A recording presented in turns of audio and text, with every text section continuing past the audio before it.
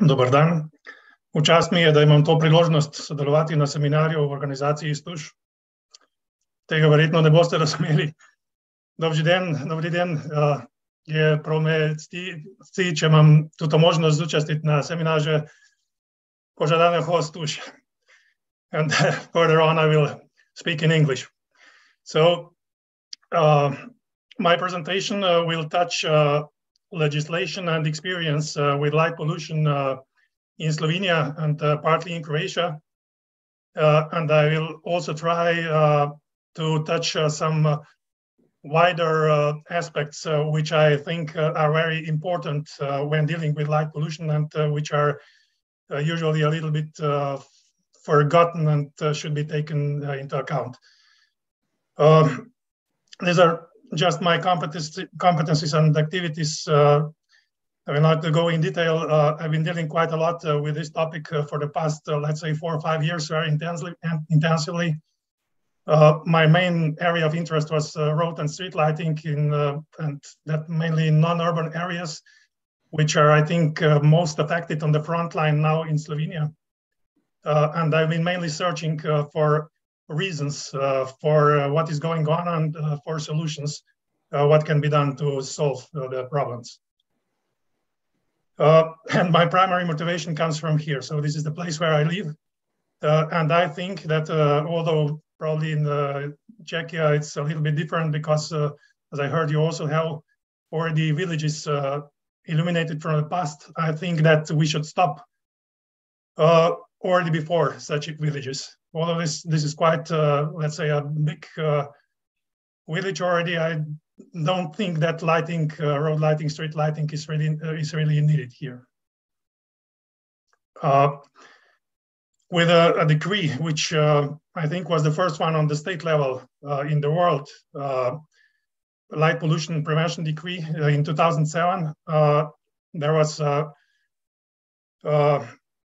big progress made, but the problem is that light pollution is still rising. And the main problem is that I think most sources are quite under control, but the road lighting is more or less spreading without interruption or even accelerated.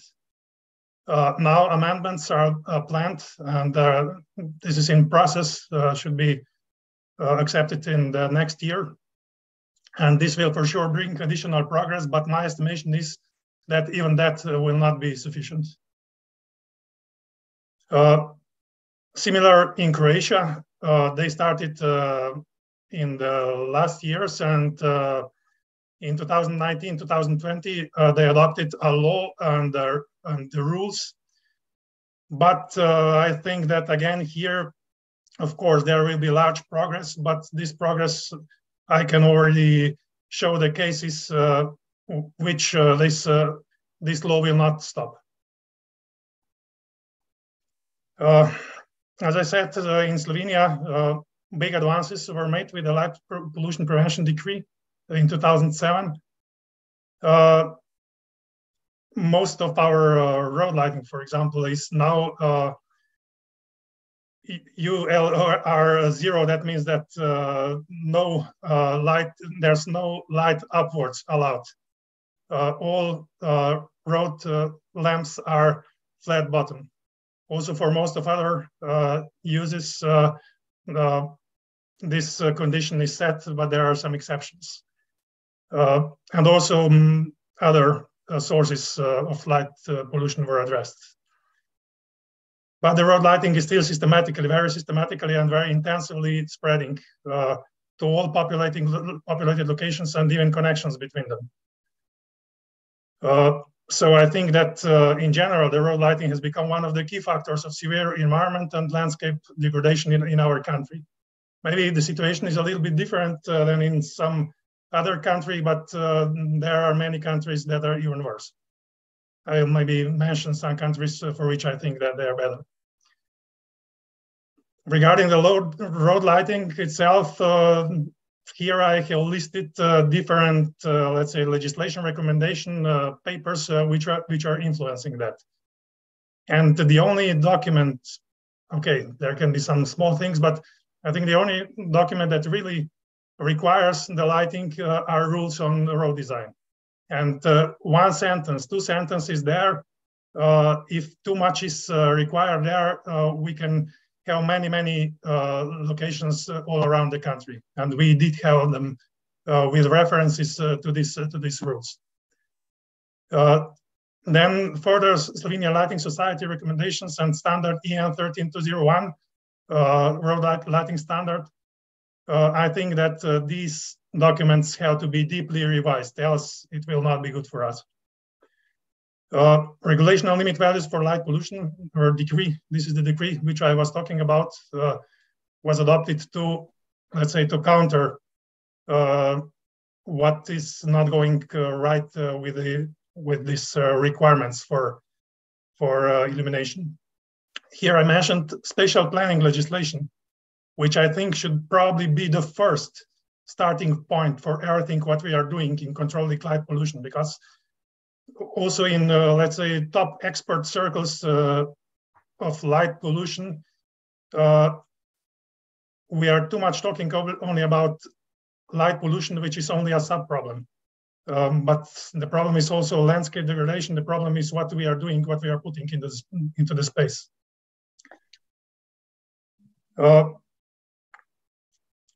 Okay, I will expose one thing here. In Slovenia, contrary to to most of other countries, we have a limit of permitted annual consumption per capita. But this limit could be effective with the old lighting, which was more energy consumptive. But with LED, this limit has fallen and has no more effect, and we have to change it. But of course, such limits are I think, a must, but such limits are not enough.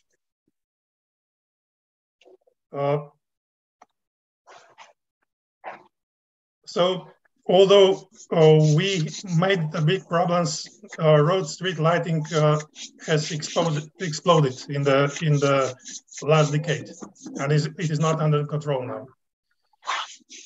Some other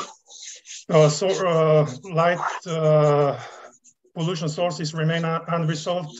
For example, advertising facilities, billboards, and we also have some cases of good practice. I would like to be more positive, but I'm afraid that really, with all the progress, it's a little bit not too much to show as a really good practice. But I think that illumination of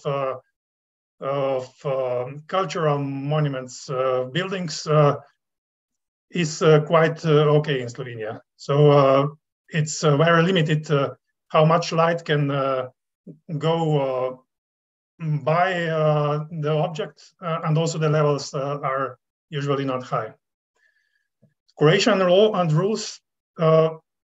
This is again quite, let's say, thought out document. They were working for quite a long time on that.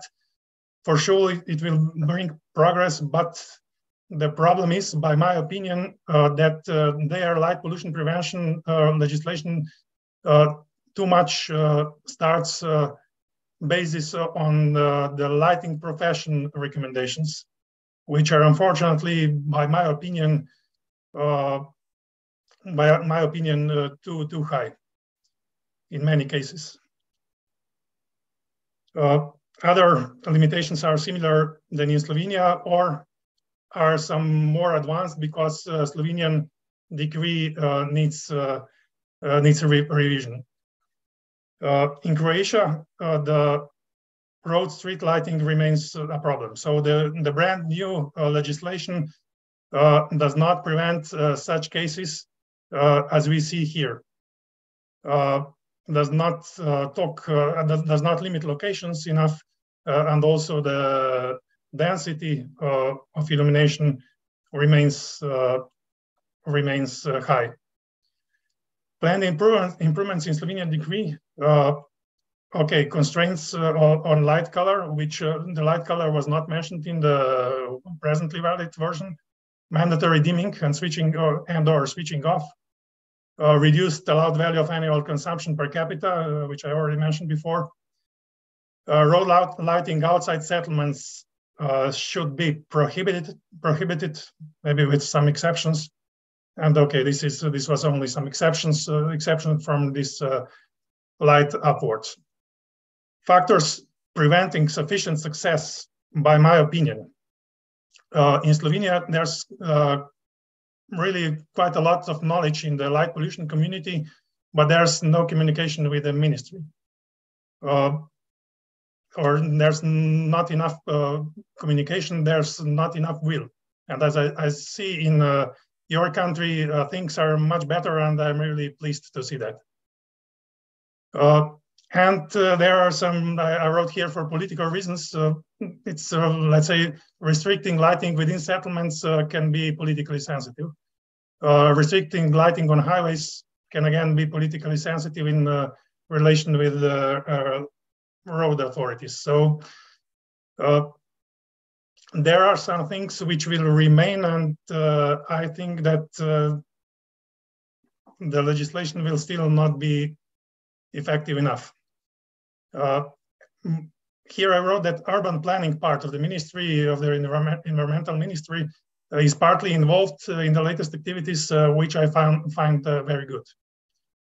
In Croatia, the problem is that the content too much derives probably from the recommendations of the lighting profession.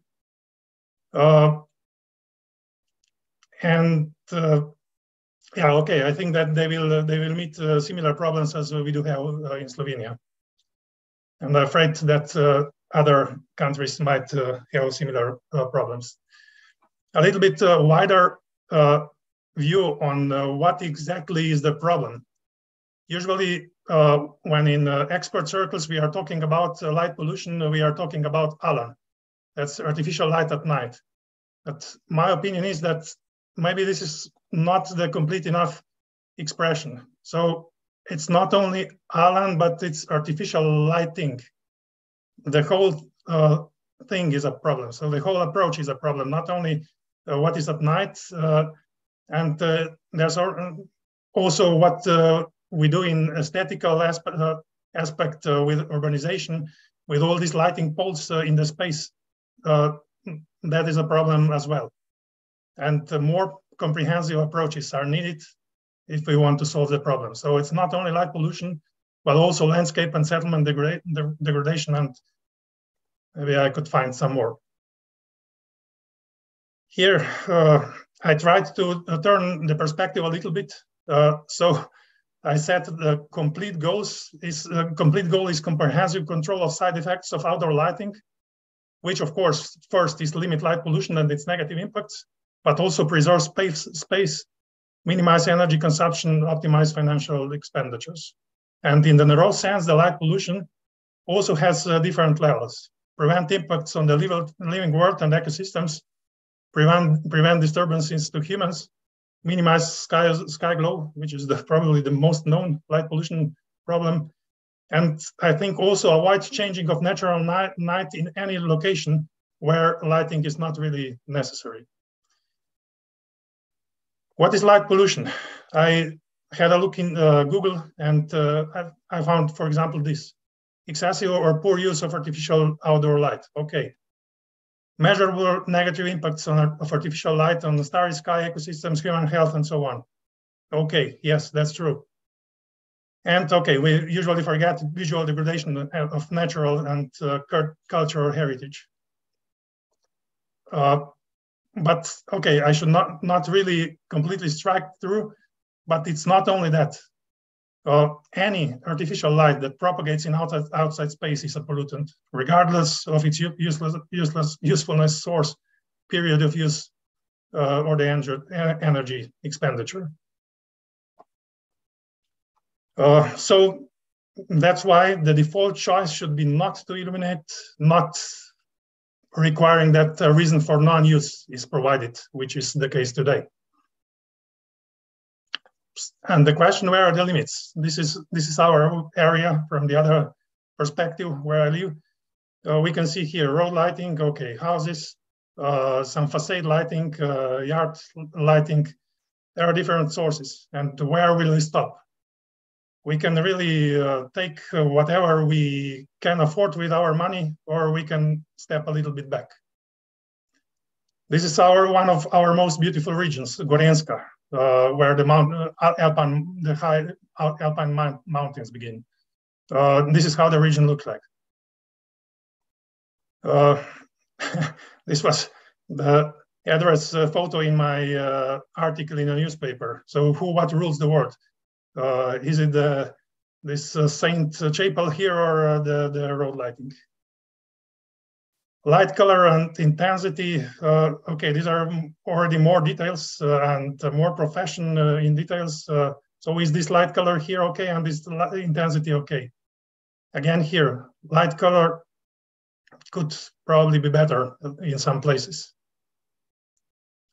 This is how it looks like in our countryside, in a village, not in a city.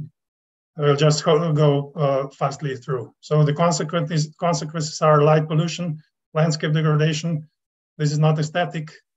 We don't think about design very much. Everything is industrial. And at the end, the security is decreased instead of being increased. Okay, the problems with public lighting, I will not go through all that, but there are different levels where the public lighting makes problems and where it is not addressed correctly. In Slovenia, we really heavily illuminate transit roads. In contrast to Austria, Germany, I saw also in Slovakia, it's much better. And there are no serious limitations also for illumination of local roads. This is how the lighting spreads. It was in 2000, 2020, and if you go to the end, it will be like this. Some more cases very extensively illuminated. Here, the question is illuminate or not. Now the answer is illuminate very uniformly. This is the case from Croatia. So in general, culture of using artificial light in outdoor spaces, I think, is quite very low. And specifically, the road lighting is too much totally dominated by very questionable technical rules without other contributions.